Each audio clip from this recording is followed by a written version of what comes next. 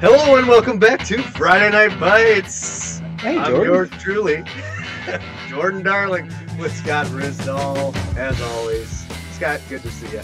Back again.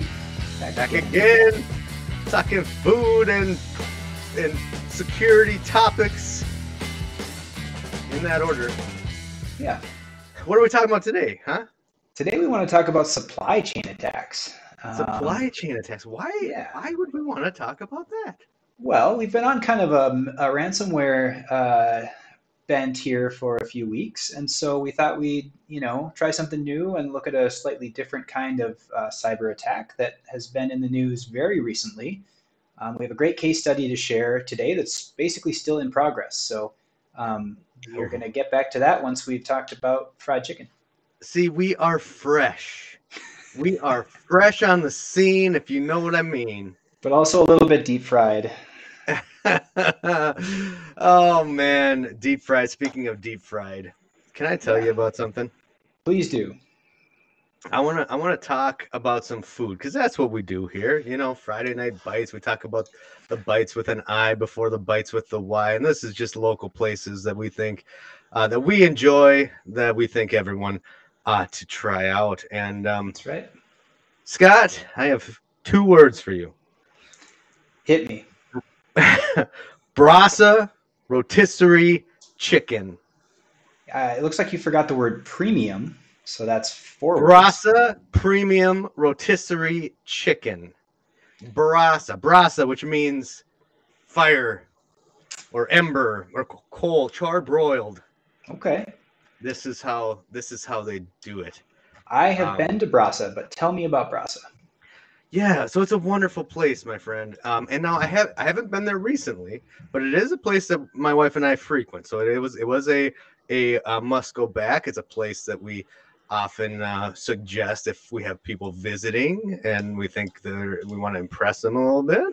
Mm-hmm. And so they do like American Creole cooking. So what's Creole? I think like New Orleans, beans and rice, fried chicken, maybe some collard greens or something like that mixed in.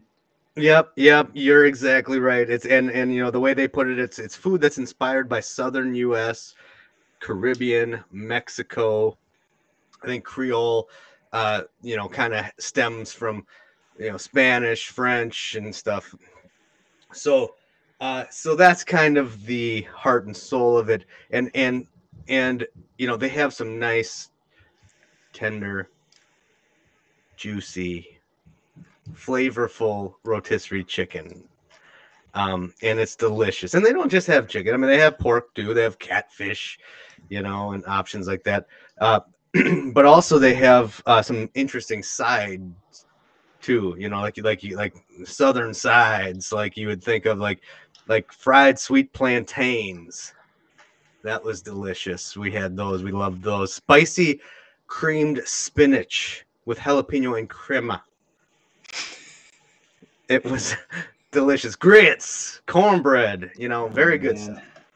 And the atmosphere too. Is the last thing I'll say about it. The atmosphere was pretty unique. At least the one we went to. I don't know if this is all of them. I don't know. I guess I haven't been to all of them. There's like 3 of them in the Twin Cities, but the one we went to is built out of a garage.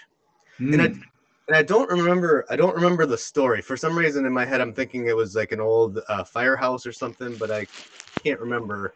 Is that the one on like Hennepin in Northeast? Right. I was the Northeast one. That's the one I've been to. Yeah. But it's got a nice feel. I remember that. Yeah, it was a cool atmosphere. We've been there We've been there in the summer, so then there's like outside seating, and that's really cool and nice. And we've also been there in colder times where we're inside the garage, and it's a fun time. Cool. I just pulled the that location up on the screen here, and it's very clearly a garage. Very clear, yeah. Cool. Well, I'm gonna see your Minnesota Southern Fried Chicken and I guess not raise you. Another fine Minnesota fried chicken restaurant called Revival. Revival is very similar to what you just described. They pride themselves on their chicken. They have a nice range of kind of sauces or finishings or whatever you want to call them. Everything from your plain Jane sort of KFC style, crispy fried chicken, all the way up to some of their more spicy and intense sauces. So let me take us on a quick tour here. Oh, not cater. Where are the menus? So I've been to the one in St. Paul the most. It's right on Selby? No. Okay. Where is it? Somewhere over there, kind of by the cathedral, right? That's where I proposed to my wife, around there. At the cathedral? Well, no, like at the fried chicken place. Winter Park, Rice Park, or whatever, or like Selby Park. Yeah, I like it over there. I was just down at Nina's the other week meeting with a business associate, and just a nice atmosphere. It feels like a different town than the rest of St. Paul, but I digress. Revival, yeah. So they, like you said, they have fried chicken. They have chicken and waffles. They have shrimp and grits. You can get a whole chicken if you want one. They also have a few peripheral things if you're not in the chicken mood. They've got a burger. They've got a patty melt. Really good sides, collard greens, cheddar grits, cornbread, hush puppies. Does Brasa have hush puppies? Poultrygeist. Yeah, is that the hot sauce? The hot sauce? Something, yeah. Yeah, it's really good. So if you're going to try Brasa, I would encourage you to also try Revival. And they do have Yes, I've never had Revival, but you've had both. And so do you, which one takes the cake for you? Whichever one I find myself at. Yeah. They're honestly, they're both really good. They've both been around, I think, about the same amount of time, maybe like 6-8 years. Not a huge amount of time, but COVID was in there, so they weren't open for a long time. But I've been to Revival more, but mostly just because it's closer to my neck of the woods. So yeah, I tell you, they Revival definitely has a lot more, a bigger menu, brisket and all these things, burnt ends. Yep. Yeah. So there you go. 2 options. Cool. So if you're in the mood for some chicken and you're in Minnesota, we've got you covered. Yeah. All right. Main attack. Yes. Jordon, the main course today is supply chain attacks. Some deep fried software. So what supply is chain? A supply chain attack? What is a supply chain? How? So during COVID and after COVID, we've heard about like supply chain issues. I'm not sure if there's a better term for it than that, but everyone was on lockdown for a year and a half or whatever it was, and so the things that people made in other parts of the world, let's say, that eventually make their way into the things that are made here or consumed here, there was a big delay, right? There were people hunkered down in China and Mexico and the United States too, and people who work in factories were just not turning out parts that people go stuck into on making boats or something. I don't remember. That's right. I remember seeing a picture of like the LA harbor, and there were just like so many container ships just like waiting. So supply chain. Laptop, and your laptop is sitting there right on the dock of the bay.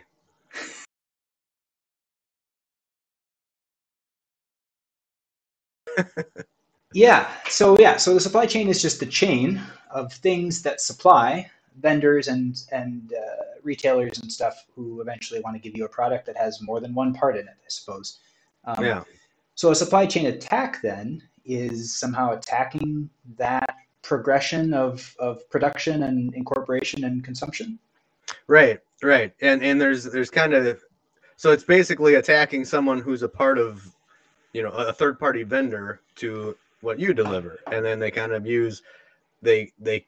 they get in there to then wager the attack on you and then your clients or whatever. So there might be like different flavors of it depending on what the motives are, but like for instance, like in the CrowdStrike article talking about kind of what supply chain attacks are, they mentioned like the Target breach, that was of all, like, kind of like what seems in my mind as like the thing that started it all, that started all of the constant barrage of incidents and stuff. It seems to all go back to Target for some reason. And so that, they talk about that as a supply chain attack because they actually compromised the HVAC vendor, so it was, to actually then use Right. that to attack Target and Right. compromise. The HVAC vendor was kind of like a backdoor, literally, I guess, if you think of a Target building and all the security is kind of at the front, where there's cameras everywhere, but the focus is on the front where the people come and go. The HVAC people probably don't use that entrance, right? There's a side door, there's a back door where they would access the HVAC gear for a given Target store location, right? And Right. so it didn't necessarily happen that way physically, as far as I know, but the analogy holds. It was the point of the point of weakness that got into the castle was this non-target entity. Yeah, and so then when you think about it from software supply chain attacks, which is what we're going to be dissecting today a bit, so that's when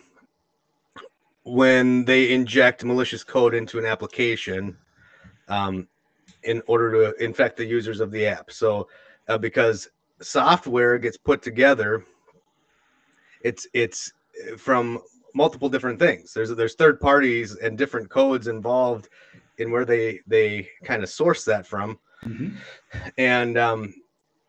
And so if they can infect a piece of that software without you knowing, like, you can put it, I guess the thing that as we were kind of talking about this, the thing that sticks out is as far as the risk is that this is software that has been marked as approved by the vendor, the ultimate vendor who's delivering the application to the users. The finished and product, even though yep. There's multiple pieces of it, one of those pieces gets compromised, and if they don't detect that, then they just kind of say, all right, here's the update to your software, it's approved, and it already kind of has trust.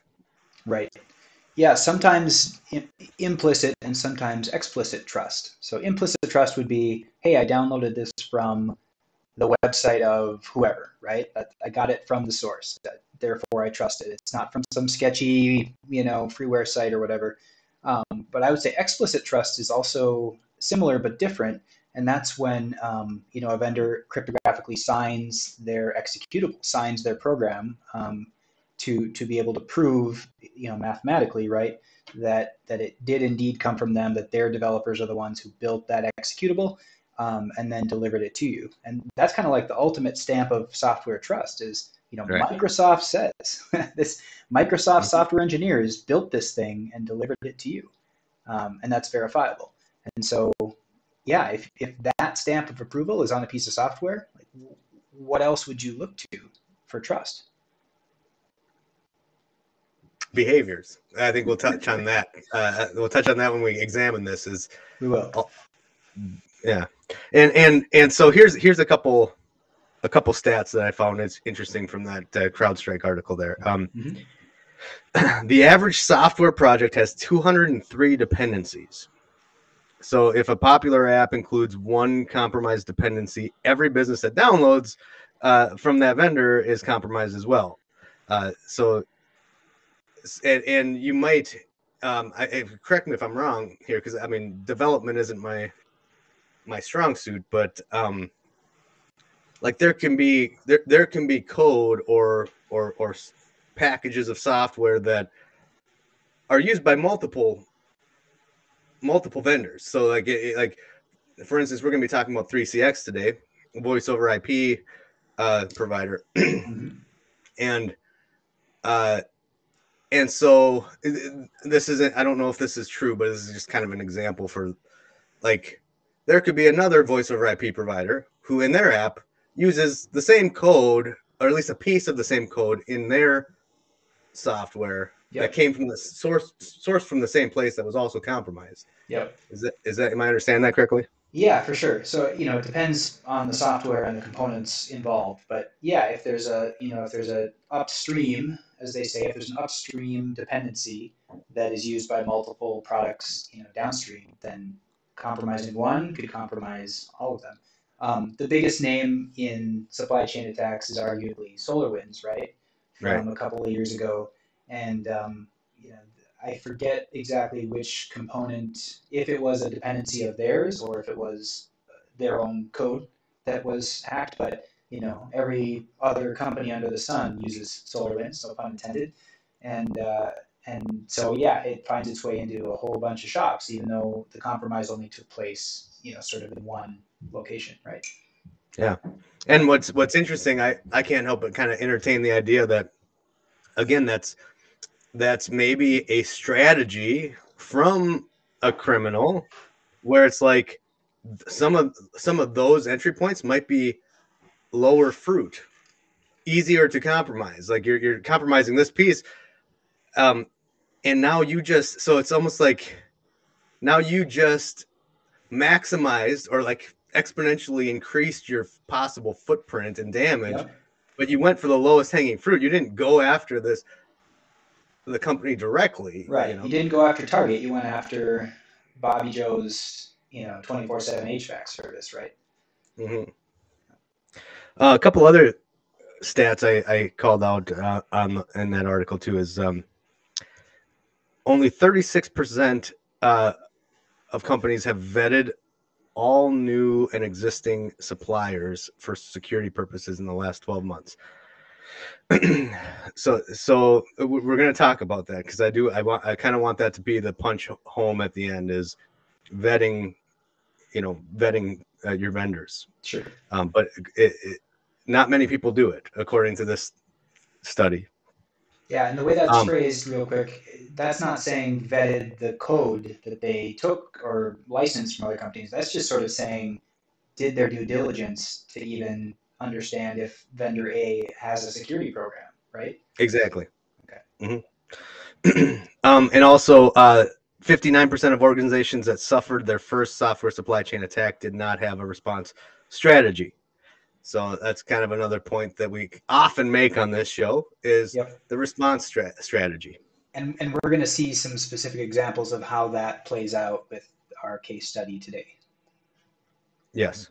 What is that case study? For those who haven't heard this recently. Yeah. What's the 411 on this supply chain attack? We're going to keep the VoIP puns going all night long. So you and I both kind of texted back and forth about this as it was happening. We've both worked with this company and this product before. They're a big player. I actually didn't realize until reading all these articles for the show here that like they're the VoIP company for Coca-Cola, right? Right. BMW, like some pretty big companies. I had always assumed they were sort of like a small medium business, and maybe that's their, you know, that's the bulk of their customer base. But they've got some really big Fortune whatever companies, customers. Right. Yeah. And yeah, like 12 million users or something like that. Yeah. Crazy. So the case study is 3CX. I don't know what it stands for. Do you? 3CX. It stands for 3CX.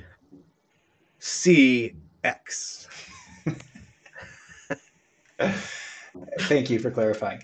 PBX? Yeah, I suppose maybe it's a sort of a play off of PBX. So they are a big VoIP company. They produce software for Windows, Mac OS, Linux, and mobile devices, and they also have some web apps too that can run in your Chrome type browsers, I think.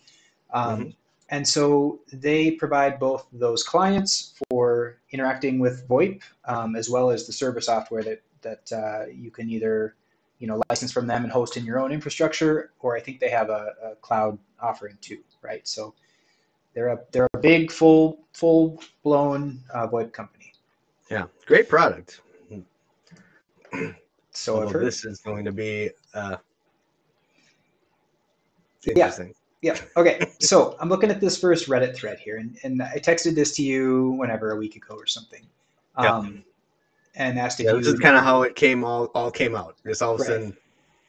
Mm-hmm. Yep. So the people on Reddit, and I think some Discord channels too, were chattering about this. And the way it all started, from what we've read, is that one or maybe a couple higher end antivirus products, specifically Sentinel-1, right? Started seeing some weird behavior from the 3CX desktop app running on, I think it was Windows systems initially, but we learned later on that the Mac versions were also affected, I think. Yep. So they saw some weird behavior, and they saw things like processes spawned from the 3CX desktop app beaconing out, so trying to connect out to infrastructure, servers, and domains that it had no reason to, right? And again, we said this already, but let's emphasize, this software was signed by 3CX. It was cryptographically signed by their developers. If you opened it up on your computer, you could see right there, here's the the certificate information for how this can be verified, right? So most traditional antiviruses would have not batted an eye, right? They would have said, this is obviously a legitimate product delivered from the company. You can look right here for the signature. Go on and talk to whoever you need to talk to.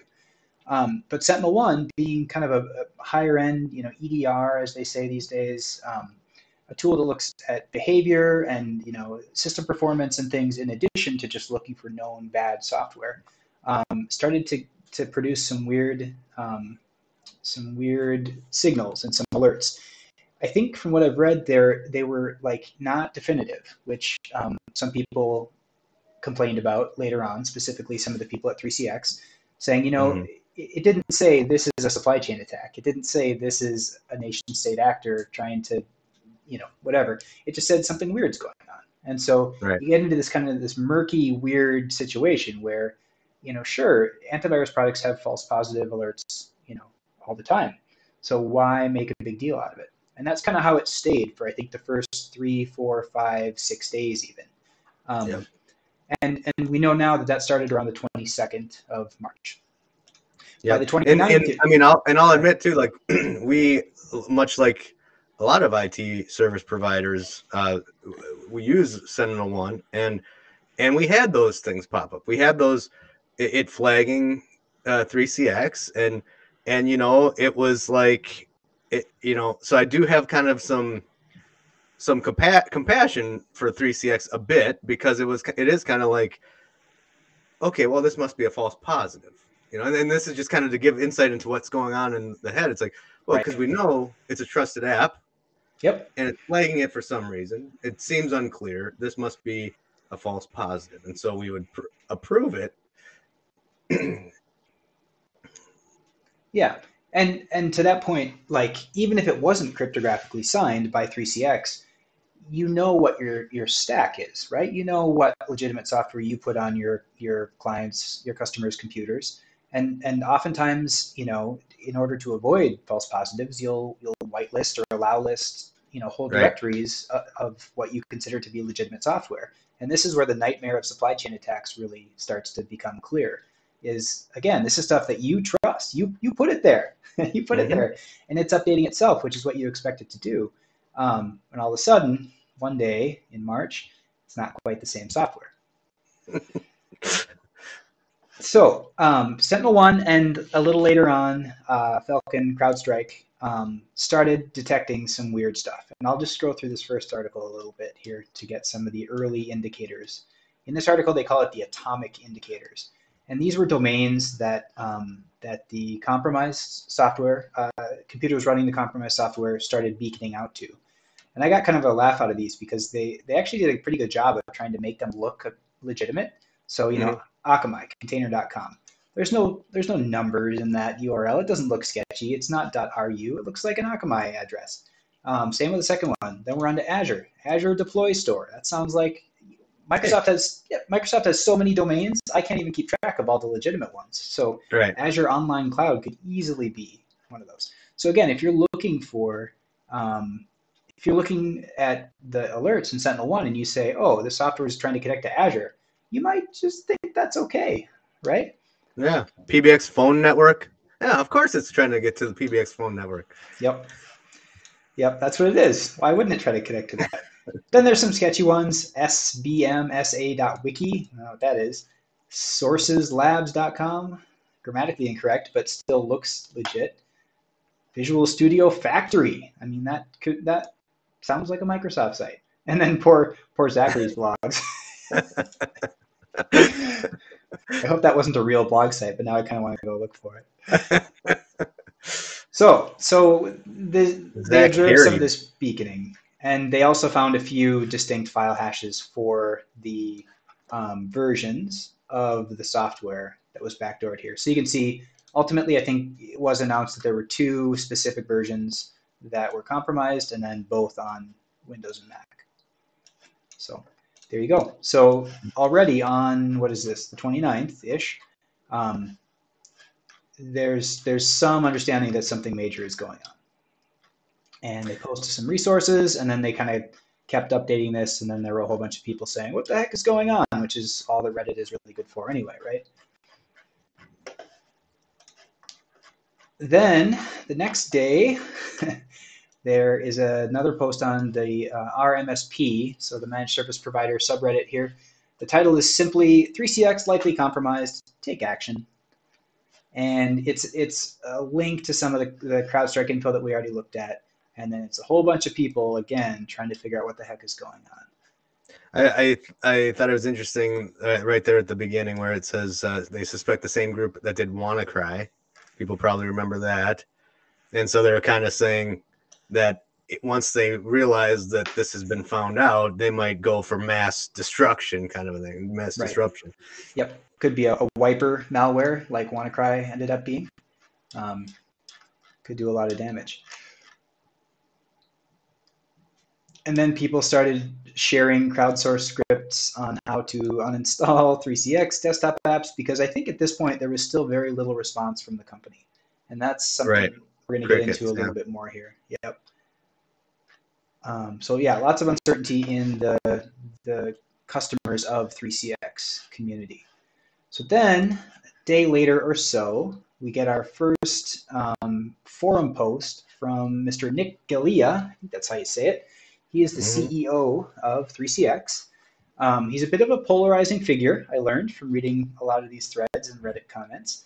Apparently, he's made some divisive comments in the past about their customers and those sorts of things. So I think, unfortunately, in this situation, I think there was already sort of a trust deficit a little bit amongst some people in the community. And they were ready to jump all over him as soon as he didn't say anything for a while, and then eventually when he did too. Yeah, you gotta love Reddit where they say CEO finally speaks after an unacceptably long time. And he did. And you know what? This guy, I got to give him credit. It didn't happen soon enough. It sounds like a whole week went by between the first maybe reports to 3CX by SentinelOne or SentinelOne customers and this post. So there was a gap. And then he jumps right in and he says, as many of you have noticed, the 3CX desktop app has malware in it, which is just like the most deadpan way to open a conversation with your customers about something that potentially really negatively affects them. And he kind of keeps that tone throughout, which maybe I'm reading into it wrong, but he just seems to be so matter of fact about it, and I think it rubbed a lot of people the wrong way. So anyway, his advice was he gives some specifics about what was actually compromised, and I think these turned out to be pretty true. So they have a few different versions of their desktop client. The one that was compromised is what they call the Electron client, which I think is like a UI development framework for building applications. And so he tries to sort of pin it on that a little bit, and then he starts giving people alternatives. So we have these other applications that you can use to access your 3CX services. One is called the PWA client, which is like a web-based client for the application that I've used before too. And he says, yeah, it's almost the same thing, and it doesn't have BLF functionality maybe, but it's better than ransomware. Right. And I don't know, I kind of like his communication. Like, I mean, I'm not gonna let him off the hook completely or anything, but I do have respect for someone just not wasting a lot of fluff and just getting to the point. even if he's going to take criticism for it, because Sure. the thing that I can spot is that PR talk, like a lot of words to try to flavor it up, and it's almost like just get to the point. Yes, this is a problem. Here's some solutions. Boom, boom, boom. Like I can respect that. Yeah, that's a good point.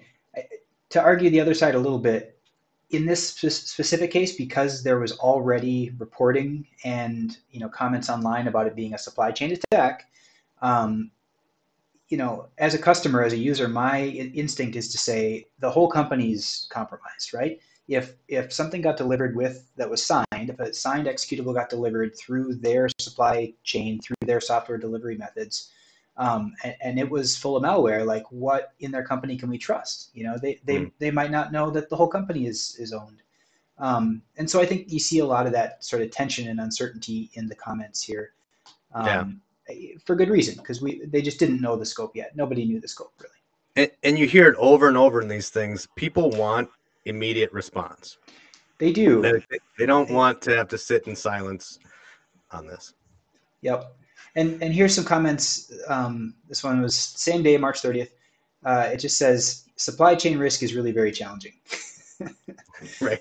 But then it says, too bad for this incident, but it could happen to anybody. Glad the CEO stood up and acknowledged. So this person's on your side. They're saying, it is it is a challenging situation, and especially at this point in time, all the answers weren't known, and so let them work, let them figure out what happened, and they did, and he actually, the CEO and the CISO were both pretty involved in the comments for the coming days. This particular thread goes on for 14 pages. We won't scroll through it all. The next update I just want to jump to quickly is it's timestamped on the same day. I guess it was a little later on, but it's again Mr. Nick saying just an update to say that Mandiant, the probably most well-known incident response company out there, has been appointed to investigate. So when you are hacked, and especially if you don't really know what's going on, and maybe your internal security controls failed in a way that you don't understand, yeah, you call Mandiant. Mm-hmm. We joked on a previous episode about where's Batman. How do you call Batman when there's a cyber incident? Well, Mandiant is, I think, pretty much Batman. They're Batman? They're Batman. So then another day goes by, and Mr. Nick posts the first of a few blog posts on the 3CX website. And this one is, again, pretty, like you say, minimal fluff, straightforward. We regret to inform you that our company has become the victim of an attack and our product on the larger supply chain. Our highest priority is to be transparent in sharing details, and on he goes.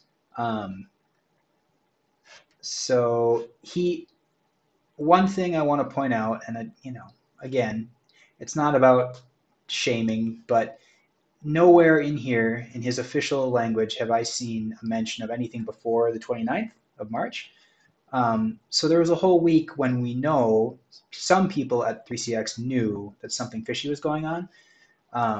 And so he sort of sets the base of the incident at the 29th, but there's a whole lot of untold story that we may never learn about from the previous 7 days. And as we'll see near the end of the episode, they think this happened maybe last year, even last summer. So there's a whole lot to the story that, before March 29th. But so real quick, he does give a couple bullet points. What is 3CX doing about this? With Mandiant by our side, Batman is here. We're conducting a full investigation. This includes a thorough security review of the web client, the PWA app, and Mandiant engineers are validating the entire source code of our web app, blah, blah, blah. So Batman's there. They're getting the best help in the world. And then what do they recommend doing? Get rid of the software for now. Just uninstall it as quickly as you can. Update your antivirus and EDRs and keep scanning until the cows come home. And then if you really still need to make phone calls, use the PWA app. So pretty concrete advice, I'd say. Yeah. And then he offers 3 months free subscriptions to 3CX as a token of their apology. And I think I'd also point out what I think was interesting is that the security community also pitched in. I thought it was interesting right away, even before 3CX had made a peep. You had Huntress offering, a free 30 days, for people to run Huntress on their environments that had 3CX. Yeah. Yeah, that's really cool. And Huntress gets a lot of good kudos for being that way. I can't count the number of incidents like this where they have jumped in and said, yeah, okay. And actually, I think the next article here is, yep, it's Huntress. Mm-hmm.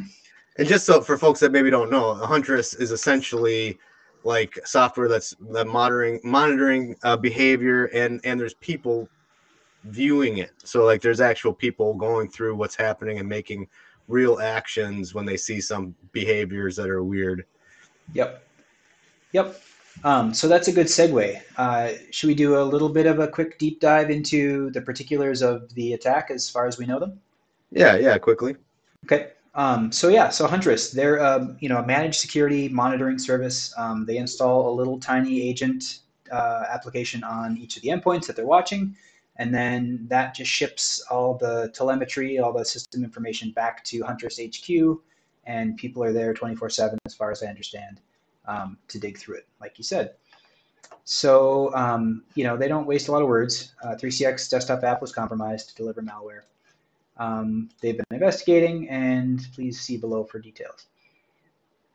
So they do a little bit of background research. They found 242,000 some odd instances of exposed 3CX phone management systems connected to the internet. That's scary. That's a lot. Yep, that is a lot. You always wonder why things are directly exposed to the internet. Never makes sense to me, but that's not what this episode is about. 3CX claims to have over 600,000 customers, and it goes without saying that this has the potential to be a massive supply chain attack. So they're no fluff either. They're jumping right into it and they're comparing it to SolarWinds and the Kaseya hacks that both happened in the last few years.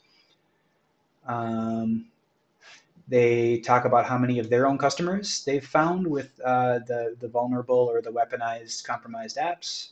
And then they jump right into the analysis and investigation.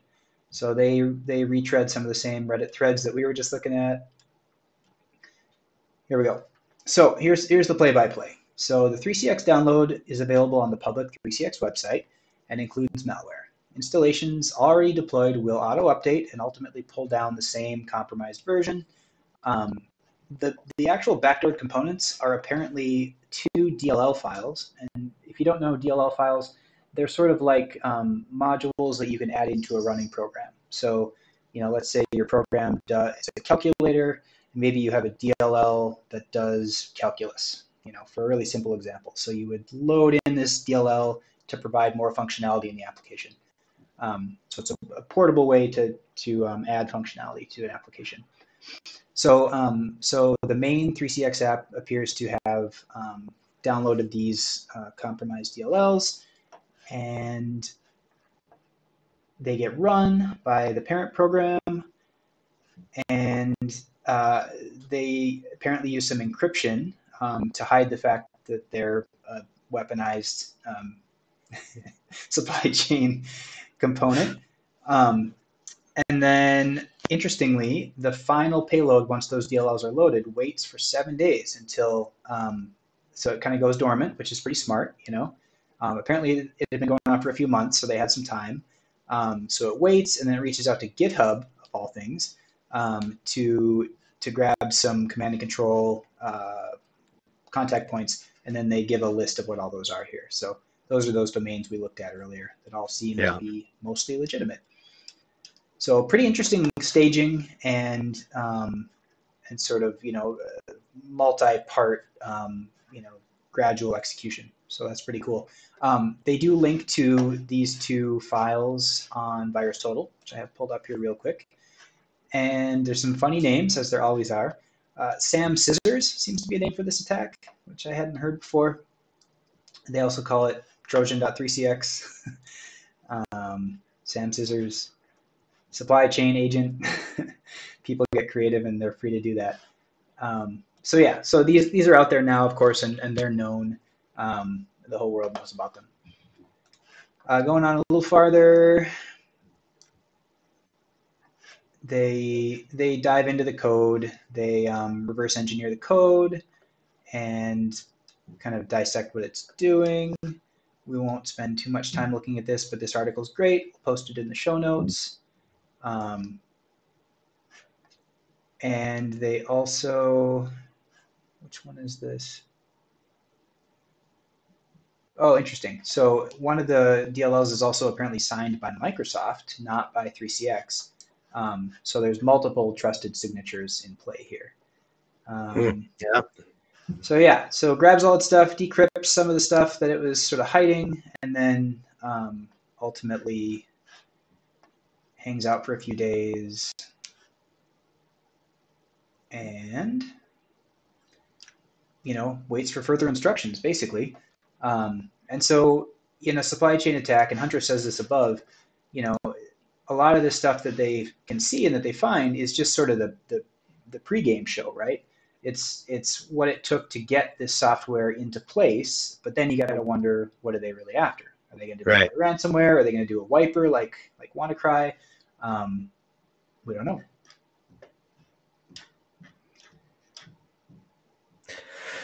Yeah. So then let's see. Are we doing the register article next, or we're finishing with the security week, right? We are. Yep. So next is the register. And so this one is a little newer. This is just from this past Monday, the 3rd. So this is now kind of a retrospective on how it came to be. Do you want to give the blow by blow here?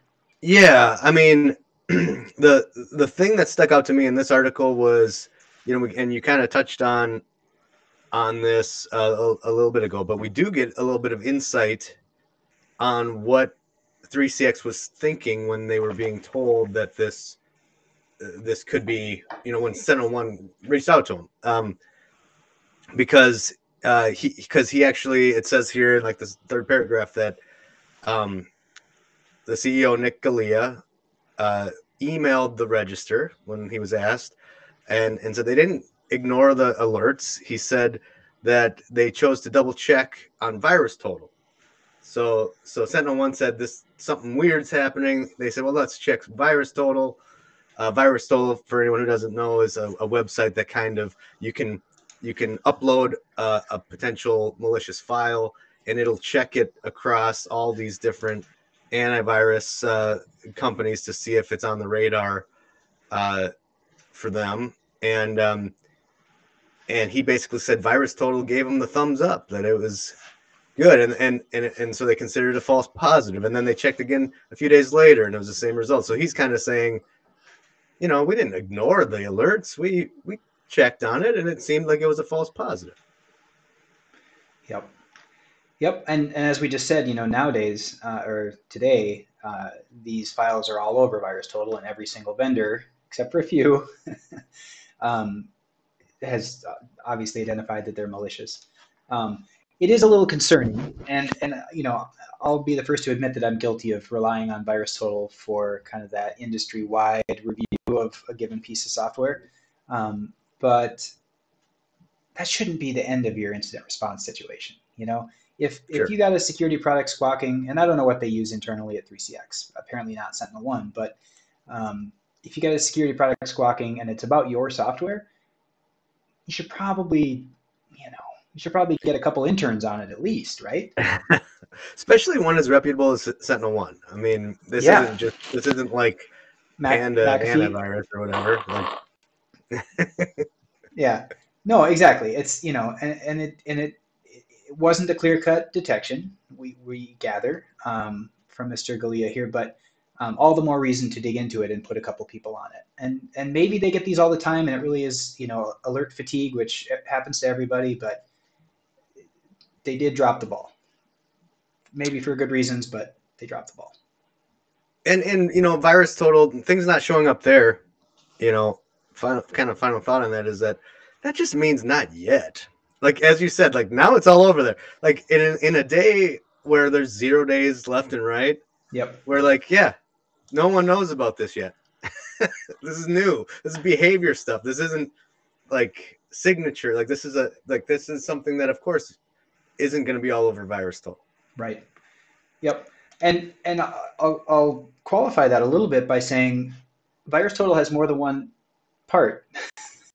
There's the main page, which shows you either, helpful or ambiguous information about what each security product thinks about the file that you uploaded. But there are other parts to it too. They'll tell you there's a whole behavior section. It'll say it even maps it out to the MITRE ATT&CK framework for you. So it's totally possible that all this info wasn't yet here when Mr. Galea and his company looked, but like there's real good sandbox process information here. So don't just judge the book by its cover, like use another sandbox, dive in and look at the network telemetry. And it's not always a guarantee that you're going to find something clearly, but there's more tools in the box. So then we get a glimpse of possibly what this whole thing was about and who was behind it. Are we on to the security week? Yeah. I mean, the register kind of mentions it too, but it sounds like North Korea is up to no good again. It does. Let me jump to that article. So North Korea. Yep. A little backstory here for people who don't follow cybercrime closely. North Korea has had a pattern, especially in the last few years, of trying to find ways to steal cryptocurrency. As you and I both know, North Korea is an isolated, Soviet-era dictatorship with an unstable leader. No, I'm not talking about the United States from 2016 to 2020. It's a country that, basically there's not a lot going on there. There's labor camps and a whole lot of hunger, I gather, and kind of the whole place is run by one man's whims. Again, not the U.S. from 2016 to 2020. So they need money. We have no political opinions on this show. No, I disavow all politics. But their hackers have been known to go after cryptocurrency. They've been known to just try to steal wallets, to hack into crypto exchanges, to try to take as much as they can. And as you hinted, this case seems to be another one where they were maybe trying to find a way to siphon off some crypto from some victims. Yeah. So this article is Kaspersky. Then that company has been under the pressure in the past too, being analyzed. But they did some of this research, and it looks like North Korea, just to give you kind of a glimpse of what they're doing. It says last year they stole between 630 million or more than $1 billion worth of virtual assets. Yep. And for a country whose main exports are, probably some kind of precious metals and a few agrarian products, like that's a lot of money. And those are US dollars. I can't imagine what that gets you in a country with virtually no economy, So they're into this. This is their payday. And this gives you a clue, just kind of a sidestep, like, so again, we're not talking a script kiddie, it's just some punk who purchased a subscription to ransomware and is trying to operate an attack. Like you start wondering, like, man, this is a nation state, like, targeted, like they're like, this is tough, man. Right. Like this. And this is the same government that's shooting ICBMs over Japan or whatever, right, into the South China Sea, just sort of because they want to, because they feel like they need to rattle that saber to be taken seriously on the world stage. So, it's not clear that they know their own limits or that they have a good sense for what those are. So also in the cyberspace, they're happy to blow things up. Mm-hmm. So yeah, going on, we learn that they do need and use cryptocurrency. Let's see. What else was valuable in this last article? They didn't name the malware here, which I guess is always good to do. So they call it Gopuram. Maybe that's a North Korean word. I'm not sure. But yeah, so I like the term apple juice. Yeah, apple juice. That's a different one, but yep. And yeah, they do give that group a name, so it's it's all the rage to give these groups names like Fancy Bear and whatnot. But so these guys are the Lazarus Group, and they are linked to other previous high-profile cybercrime incidents too. So these guys are pros, is I think what we can take away from this. One other thing from this article I thought was interesting is that it's still, as of whatever this was, April 3rd or 4th, it's still unclear how they gained access to 3CX, right? So, right. But it is believed to have started around the fall of 2022 or even the summer of 2022, based on the analysis of Kaspersky and who else did they name here? Fortinet and BlackBerry. So multiple security companies are sort of saying, yeah, this went on for a while, we think. Jeez. And another point before we kind of shift and wrap things up here. I started thinking about the average guy, because we're all about the average guy here. We start with food and we end with the average guy. That's our story arc. Well, and I mean, I just kind of think, so we're talking about a supply chain attack. The average guy uses software, right? So, and this is like a reputable business software was attacked for this. But the average guy, I start thinking about, what kind of shady free software are you running? If you're still running like a free antivirus, like how much more vulnerable could that be to a supply chain attack than a company that is, actually has a security program and is trying to, be reputable in the marketplace, Yeah, that's a good point. And I know we talked in a previous episode about how, there are some threats that the everyday guy doesn't really have to worry about because they're more characteristic of people who go after big companies for big payouts. But I would agree with you that this sort of thing, or some version of this supply chain type attack, is super common, And if you work in security long enough, you get to know these acronyms like PUP, right, and PUA, potentially unwanted programs or potentially unwanted applications. Those are basically supply chain attacks, whether or not the vendor of the ultimate software put them there on purpose for monetary gain is kind of beside the point. But you mean like when you install Adobe and you get some sort of free other software that you didn't even realize? Yeah, sometimes it's McAfee antivirus.